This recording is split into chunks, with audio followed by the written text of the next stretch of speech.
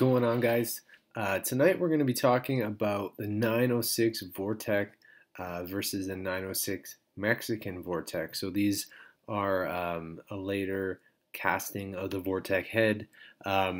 These are often found on GM crate motors, or the ones you buy from GM, like a reproduction head, are typically all cast in Mexico now. The original ones that would have came on the trucks from 96 on Vortec 350 L31s, they were all actually casted in Canada, I believe.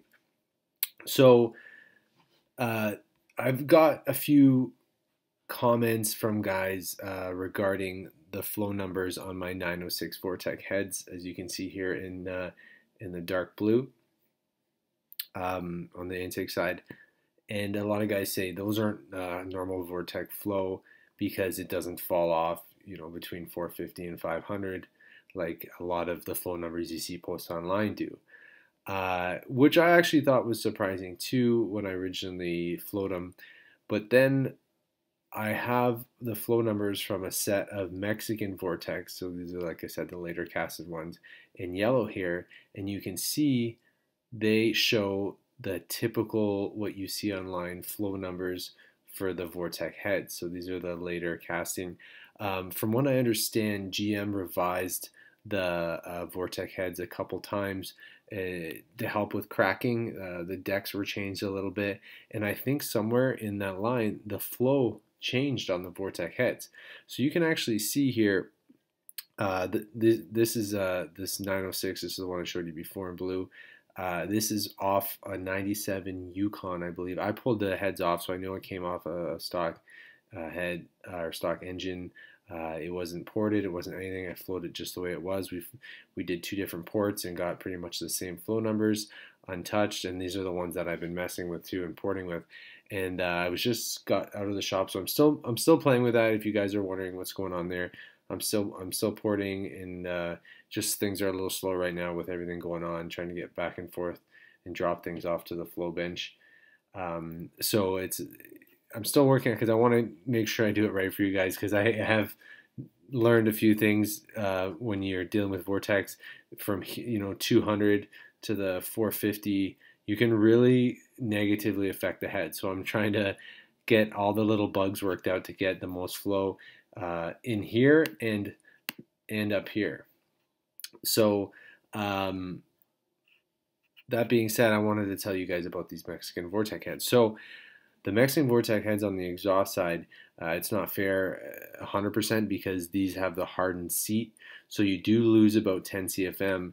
And I actually had these heads here ported, so that's why I have the flow numbers from stock like this, and I'm going to show you in a minute the flow numbers of them ported to compare. But the three angles on the exhaust seat will bring this up 10 CFMs alone, just doing that. So we went ahead and did that too, but I'm going to show you the full port numbers, and it was just like a street port stage 1 sort of thing. It wasn't like ported to the max, but Bill did a really nice job on them to help not lose that mid-range lift and gain up top without getting rid of this drop off right here. So this is very interesting, I found, and I kind of compared this information once I kind of figured this out, that there was a difference in flow from the 906 Vortex to the Mexican Vortex. And you actually see on the Vortec heads, if you get them off like a crate motor, and that's exactly where I got these ones off of, was off a crate motor, and it actually will say like Heco to Mexico on them. Other than that, they look pretty much the same, but there was a few versions, I guess you can say, of the Vortec head apparently, and I don't really see a lot of information on this, but I did get this off one of the top porters' websites, and I might contact him further about that. This is not the bow tie Vortec head. There's also a bow tie Vortec head, which is more for racing and they can get ported. But what he found is the Mexican Vortec heads will flow about 215 CFM. So I got these ones peaked out for me at 220 CFM at 500 lift. So he typically gets around 215, he said. And then when he does his undercover stage 1 porting, he'll get about 235. So I'll show you in a minute what Billy got out of these.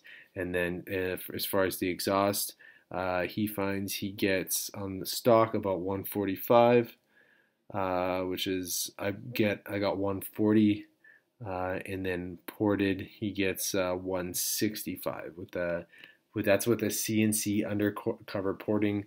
Undercover porting is it's sort of like porting in a disguise for the guys that are doing racing that they're supposed to be running stock heads. It's kind of one of those things. I think a lot of guys do it, but I don't think you're really supposed to. So, but I just wanted that information to kind of compare to see, if other people are finding this this drop in the Vortec flow when it comes to the Mexican versus the regular 906 Vortec heads. And I guess what the trade-off is, these Mexican ones flow less, but they're less prone to cracking, not only in the exhaust seats, but in the decks as well. So here you go. Here's the Mexican ported Vortec heads in green. So Billy did a nice job from 200 on. They basically start taking off. This is the important spot in between here and here. So actually, exactly where these heads are working is where you want to see the flow on a Vortec head. This is the most important area because everyone kind of looks at the peak flow, and I'm going to talk about this more in another video. But in here is the more important part because the valve is in this area a lot more than it is when you have a 500 lift cam. You're only going to hit this spot once. So, but you can see he picked up really good flow across the board. But considering the blue line in between here is a stock non-ported head, it's actually doing quite well even versus the Mexican ported head. But again, your trade-off is a lot more chances of cracking. And then you go to the exhaust side, same kind of thing. Billy did a nice job. Kind of just ended up just matching in a lot of the ways, pretty close to the stock 906 casted production head, other than this dip here. But I'm going to give you a little sneak peek. Actually, when I was doing some flow testing, I was able to get rid of this dip, which I thought was kind of weird, with a little bit of valve unshrouding on the exhaust side. And that's a little kind of sneak peek of what I'm going to be doing and what I've been kind of messing with. But the valve unshrouding actually got rid of this dip completely, and kind of resembled more this ported Mexican Vortec line on this stock 906 head. So I'm still playing with that. I'm trying to get my hands on another set of the Mexican ported heads, or sorry, the Mexican stock casting heads. And I'm also working on getting myself a set of 305 Vortec heads. I should have those pretty soon, because I know a lot of guys have been asking about the 305 heads, the 059s and stuff. So I'm gonna get a set of those and do some flow on that. I've actually never flowed a set of 305 Vortec heads, so it's gonna be interesting to see. Are we gonna get this kind of dip? Or are we, and then we can compare the flow numbers between the 906s and the 059s and see what kind of flow numbers, and if are they going to follow the same pattern, just maybe a little less flow because they do have a smaller valve. Are they going to flow better down low? I don't know. We'll find out. So that's going to be pretty interesting to see. So there you go, guys. The 906 Vortex versus the Mexican Vortex. Quite a difference in flow. 20 plus CFM on the intake and the exhaust. At different points there. So that's quite a bit. And then there's some ported ones for you to compare them. So I wanted to tell you also about those Mexican Vortec heads. They ended up on a motor I built for a guy for a Chevelle. Nice little street motor. The guy beats the crap out of this thing. Bounces off the rev limiter, burnouts. You just name it, and the motor's been taking it great, and the thing runs great. But just like any hot rodder, always looking for more power. So we're talking about this year. He was talking about maybe going big block or doing this. And I think what he was going to end up doing is keeping the Vortec 355 because it is a strong runner and good running motor. And I think we're going to be throwing a Torque Storm supercharger on this thing. So I'm really excited about that. So we'll probably do. I'll do a little bit. I probably won't do a full install, but I'll do like an unboxing about it and maybe even some dyno sessions. I told the guy he understands the motor wasn't built for boost. It has cast or hyper pistons in it. I did when I built it put a little extra ring gap, so he should be fine there. And he's also switching to Holly Sniper fuel injection, so that should help with runability and keeping the tune really safe on it. So I told him it's a gamble. He wants over 500 horse, so we'll see. This is cast one-piece rear main crank.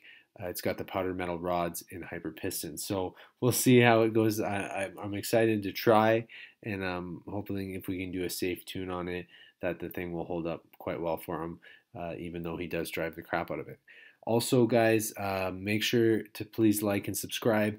I am doing a pretty awesome giveaway for the Vortec fans when I hit 4,000 subscribers. So if you do like this content and you do like the Vortec heads, make sure you ring the bell down below and hit the subscribe button because for my subscribers, I will be giving out a pretty sweet prize, so you don't want to miss out on that. So thanks, guys.